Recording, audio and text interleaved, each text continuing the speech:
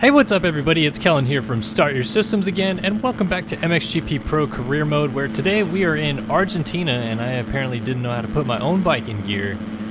We're in round number 2 of the career mode of 19 races in the MX2 Championship, and continuing on with my standard career mode, I did the extreme career mode video at the very beginning of playing this game, but for use of not making long, boring 30+ 2-minute lap videos, we will continue on with the standard career mode, and these ones are a little bit shorter, 5 minutes plus 2 laps, or maybe even 5 minutes plus 1 lap motos, so we get 2 motos in, and Jesus Christmas, I've crashed twice. This is not going to be very easy to catch up from.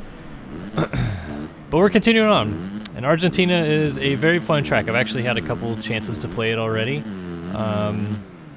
One of maybe the 10 or so tracks I've already played on this game. I got to get down and play all 19 eventually. But I like this track. The flow of it's really good. I think it's a really good addition to the MXGP scene in general. They went there the first time 4 years ago now, I believe. And always seems like a really nice track. Dirt looks great. Just utter chocolate cake in real life. And then the crowd seems to be pretty well into it, and it's a good way for them to go down to South America and see fans that are down there because they don't do the Brazilian GP anymore. So I like Argentina. I think it's a good addition. And in this game, like I said, I think it's a pretty good track and a rendition of the track. It's got a better flow, I think, than some of the other tracks I've already been able to play on. And I don't know. You can't really tell much of a difference between the dirt in this game, I feel like, but this dirt does hold you in a little bit better. I feel like the ruts that actually form matter, as opposed to Qatar, which in the career mode video that you saw me play on Qatar, ruts didn't really mean diddly squat. It seemed like you could just kind of ride over them, and if you hit an embankment, then sure, it acted as if it was a rut and you could bounce off of it, but this one, you actually kind of feel yourself going over the ruts a little bit more. So I think the track works a little bit better in that sense, but I don't know. Other than that, it's nothing terribly special. Most of the other tracks have a pretty similar feel when it comes to traction and grip and everything like that. And I'm still getting used to it all, of course. The whole rear end sliding out of a corner kind of a thing that wasn't a part of the games prior is still catching me off guard, and I crash often doing that, and I crash often when I overjump something and land to flat like I just did right there. Still just not 100% accustomed to it. I feel like with this game, like, you just expect it to have that arcade type feel like the other games prior to it had, but really it's not quite the same. It's really more realistic feeling with some of the aspects it added, some of the aspects that they took away from the old game. Like I don't feel like you float on the track as much anymore. With the rear wheel not spinning as fast as it should be, it does give that sense that it looks like you're kind of floating. But one of my biggest problems with MXGP 3 was how it really didn't feel like I was ever on the track. It always felt like I was hovering an extra 6 inches above it. So this did a nice job of kind of bringing it back to the MXGP 2 days a little bit. Like MXGP 1, it felt like you're always in the soil, like just buried down 6-7 inches deep. MXGP 2 I felt was a little bit more evened out, where you didn't feel like you were in the ground necessarily, but you still had you know, good things to bank off of. The ruts developed a little bit nicer.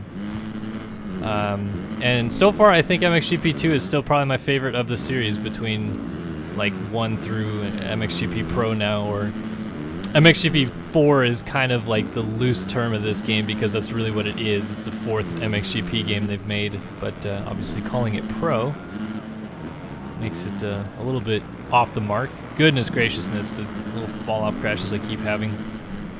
I also learned, thank you to whoever, I think 2 or 3 of you guys said this in the comments, but when you get up from a crash like that and you'll see me just like clicking through gears wide open, going like, I can't move, I'm not going anywhere.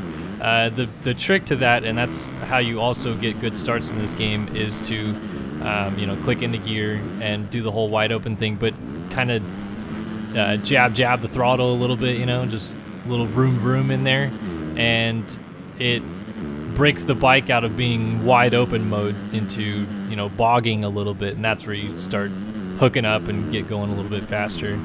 I couldn't really show that off the start in this one because I got a terrible start and I wasn't in gear, so I'll try to do that in Moto number 2 and show you what I'm talking about. Alright, we have made our way up to 6th, trying to get a little bit further up, sitting 2nd in the championship standings if you didn't watch the last video, which actually, I apologize, there was Indonesia in between the Qatar video and now this one. And in Indonesia, I went 1-2 to move up to 2nd in the championship standings. Still behind Paul's Jonas, who crushes it in this game. He is very fast, although it doesn't look like he's winning right now. It's actually maybe Thomas Kjær Olsen winning this one. Can't really see that far ahead. I just know that there's Mr. Brian Bokers right in front of me here. Yeah, Jonas is actually in 4th. All right, maybe I can make up a couple spots here. 3 laps to go. See me swing wide and absolutely send it up onto this tabletop. I figured this out day 1 playing this track because I came out of the corner and forgot that that's like a wall jump to a table. In real life, just sent it, went for it all the way, and fortunately landed on the tabletop, no problemo. And I was like, oh, all right, well, I guess that's just the line.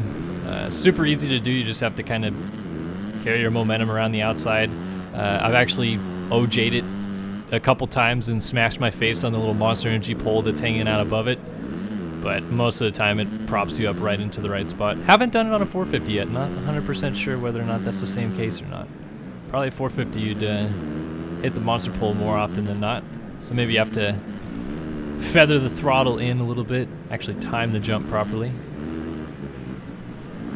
Alright, battling with Jonas, Prado, and Covington here. It's like the Husky KTM Soiree going on up here. Covington and Olsen, Rockstar Husqvarna teammates, and then Jonas and Prado, Red Bull KTM teammates. I'm just gonna slot my little, damn it, what's the name of the sponsor? Well, the whole sponsor is covered on the shroud, so why get sponsored by them if they're just gonna get mud all over them? I think it's Garda. It's the sponsor that I'm running right now. Garda Suzuki. No idea what Garda is. It says like Lake Garda or Garda Lake on it, so maybe it's I don't know, like a lake that has festivities and things like that, like a Lake Tahoe or Lake Powell. Those lakes I'm more familiar with. All right, let's run down Olsen for the lead here, going on to the final lap. Oh, that's not good, coming up short on that double.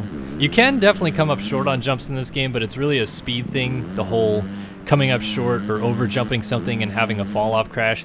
Definitely more speed related than anything, because you can frame some really gnarly things, like right out of a corner, do like a drop down or something like that and just frame it. If it was like a step down, for example. As long as you're not going too fast, you can usually land 2 wheels down and be fine. The way to ride out of almost anything if you're going long is nose first, which just feels so counterintuitive to what, you know, a normal motocross racer would know, just because you're kind of trained to land rear wheel first in most circumstances, especially if you're going long or short on a jump. That way you can kind of use the rear wheel first, then soak it up with your legs a little bit before the front tire then hits the ground, soaks up the rest of the jump for you.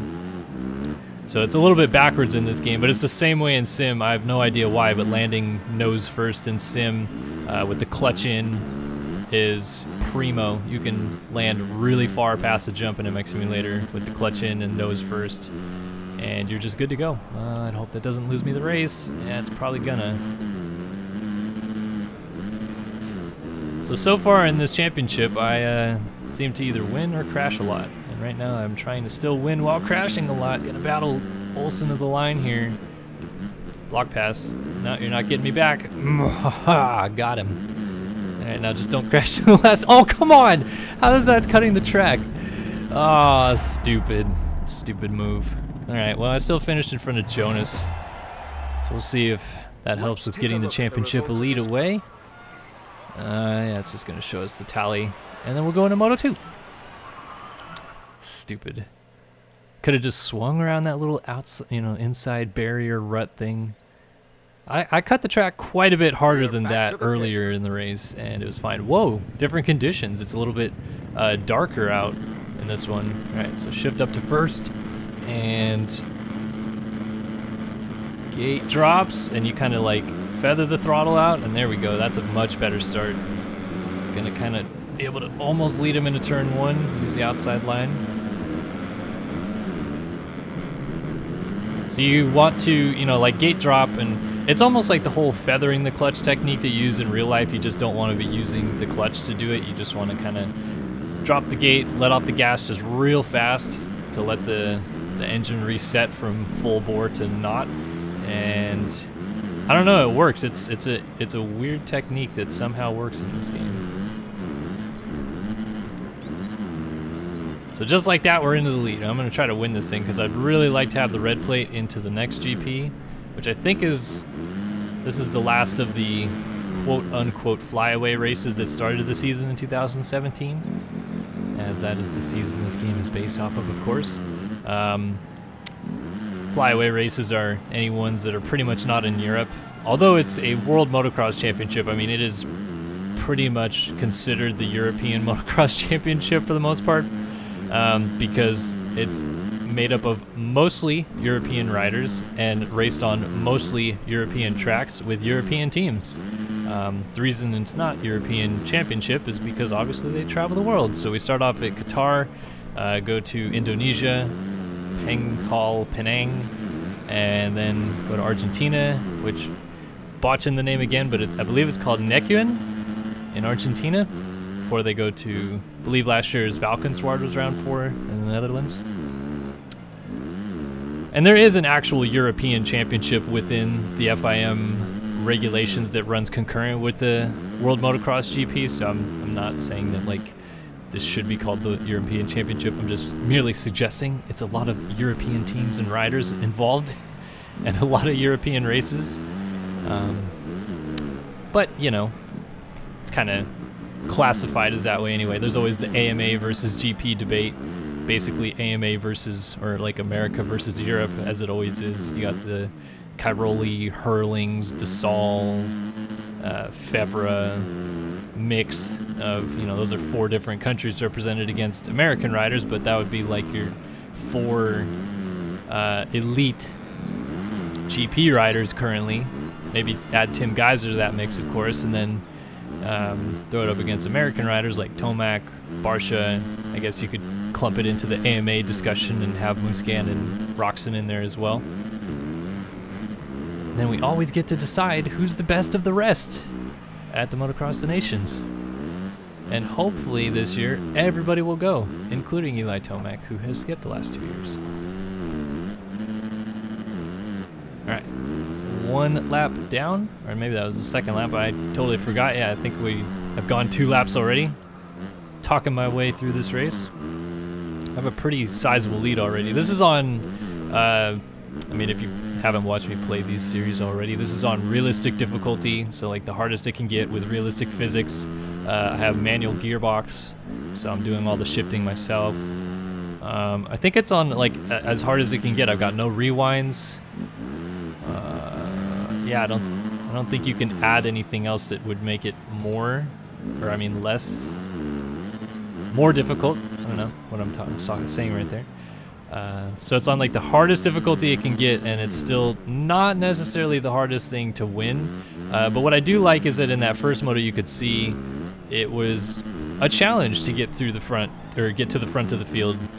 Bad start, started back there with a bunch of other guys, and to get all the way up to Olsen leading the race, yeah, I mean, I did it in 7-8 minutes, but it still wasn't just like I blew past the field and caught him. I like that this game has kind of like separation. Riders from the front to the back have a very different skill level, it seems. And I like that because that's realistic, you know. It's not like, you know, no offense, but it's not like a guy that's going to finish 15th every weekend is suddenly going to win a GP. Whereas you'd expect the guys up at the front regularly at a GP, like the Jonases and the Prados and the Covingtons and stuff like that, to be good in this game. And that was something that was always a miss to me with the MX vs ATV series, and still kind of is. Like, I still find when I play MX2 ATV All Out that some lesser tier riders end up crushing it and ending up like second or third behind me. Like I still remember like playing MX versus ATV Unleashed, and you'd have man, I'm trying to remember one of the back markers that was in that game. But basically, you know, that game had Chad Reed in it, and I think it had Carmichael and Stewart too. That game had the talent up and down the board. But those guys, you would expect them to finish up front every race because they were the best riders in the world then. And for some reason, you'd always have just like miscellaneous results where they would finish 8th one race, 4th the next, 12th the next, or whatever it was, and just felt a little unrealistic to me. So I like that this aspect they add, you know, realistic comparisons between the best riders in the world down through the field. It's not just a random assortment of guys finishing up front. It's that way in the GP class too, which I've done very limited playing in, but it is still, you know, if you race in the GP class in this game, you're going up against Hurlings and Cairoli and Geyser and stuff. It's not like, see, I just don't want to throw anybody under the bus, but someone who had finished 15th isn't up front winning the race all the time, so I like it. All right, 2 to go in Argentina, on our way to maybe claiming this GP victory as long as I stay on the track. Going 2-1, and hopefully I will carry the red plate into next week, or next video, whenever that is, so I can run that fancy-dancy red plate on this Hare Suzuki. You develop these bikes in this game, by the way. I haven't really touched on it much, but you can develop the bikes that you ride on, because you can't get on factory teams in this game, by earning fame points, which I don't think necessarily directly equates to how many fans in the game you do or do not have, but like right now I have 1,200 fame points, and you can unlock more upgradable parts for the bike by reaching certain thresholds of fame points. I don't really know what that means. I would have figured it had something to do with like how much teams or, you know, those corporate sponsors liked you and wanted to support you, I guess. So I assume that's maybe the fame within the industry that it's talking about. But you actually start with like a couple parts, which in the first video I believe I showed off. You get to put a couple like specific parts on the bike. Like I think I have a Yosh exhaust on right now. Maybe have like Galfer brakes or something like that. And as you gain more fame points, you unlock like the FMF pipes and, you know, things like that. Not to say that Yosh and FMF are incomparable and FMF is better, but I think that like as you grow through the game, it gives you different parts to choose from. Is more or less what I'm getting at here. And I'm curious to see how much that helps, because some things were just non-unlockable. I think that I couldn't upgrade tires and a couple other parts just from the beginning. It only gave me a select few, so it might help really upgrade the bike. And then the same system is still in place from any MXGP game before this, where as you play the game more, you get like skill points that go towards certain skill sets. And I showed you guys that video where if you do the training elements in this game, you actually get like upgraded skill points, so the rider can like whip faster, turn faster, brake faster, start better, etc. Those skill points also come into effect, so if you win a bunch of races, your skill points go up, you level up the character, as it were, and then yeah, your riding capabilities get a little bit better. So that still exists, and then the fame thing with the whole, upgrading parts and stuff, that's kind of new. So a couple features to talk about in this video. I will have more to talk about in the next one for sure, and I believe we're going to Valkenswaard next, but it looks like this 2-1 performance is going to win me the GP here at Argentina. And I thank you guys for watching another video here on the channel. Hope you guys enjoyed it, and I'll see you guys in the next one. So long for now.